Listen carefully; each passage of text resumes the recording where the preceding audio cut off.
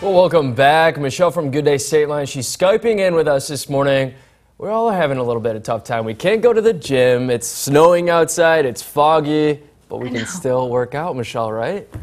Yes, this is a fun workout. So a lot of people have extra wine at home right now, including the fact that, now restaurants are able to do the wine and beer curbside pickup if they were already selling beer and wine. So I have 2 bottles of wine here and not drinking them, but I literally just did this workout I found online, and it is hard.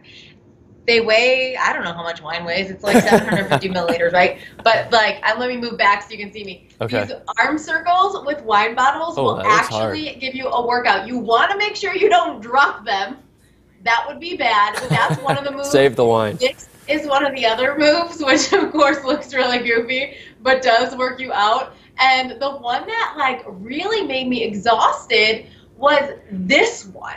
So the 2 wine bottles in front, you do it like little circles, and then you also do this move where you're driving a car. You will feel it in your back. And one good thing I think is coming out of people having to work out from home, at least for me, is all of a sudden I'm doing these workouts that I wasn't doing before, as opposed to just doing similar things every single day. So I think that I am actually working out my muscles that maybe weren't getting worked out before. So if you have 2 wine bottles at home, you definitely need 2. Otherwise you'll be uneven. But try the driving one. That one looks hard. Arm circles.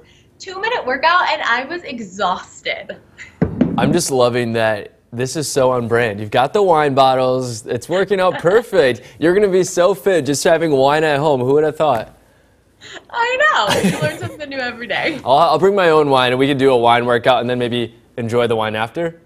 Right, that's why I'm doing this one today. If I'm going to be I'll let you know when I can join for that. Thanks a lot, Michelle. Well, we want to hear from our morning mug club. We're asking you guys. A lot of us are staying at home, obviously, but maybe trying a new recipe. Maybe you're cooking more than you're used to just because you're staying at home. We want to hear maybe a recipe that you tried or something you're looking to try. Go ahead and comment on our Morning Mug Facebook page. That's just facebook.com/myeyewitnessnews.